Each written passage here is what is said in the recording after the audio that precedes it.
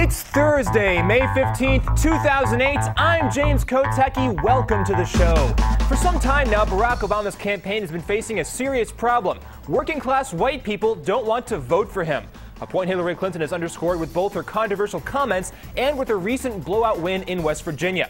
Well, yesterday, Obama received a huge endorsement from John Edwards, who, while a presidential candidate, was known as the upbeat and then angry champion of working-class and poverty-stricken Americans. His endorsement could mean Obama's demographic problems are over. John Edwards knows what it's like to be a white man because, unlike some of the other candidates, he is a white man. John Edwards also knows what it's like to be working class. He doesn't talk about this much, but his father worked in a mill. And along the way, he may or may not have become a wealthy trial lawyer and built a 28,000 square foot estate. But come on, if living in a multi-million-dollar mansion with a basketball court and an indoor pool is somehow elitist, I don't want to be egalitarian.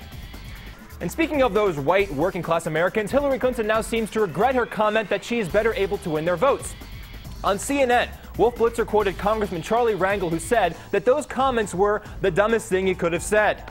Clinton replied, well, he's probably right. Senator Clinton, come on. You know that's not the dumbest thing you could have said. Your comments may have been politically miscalculated, but they were also seemingly shrewd.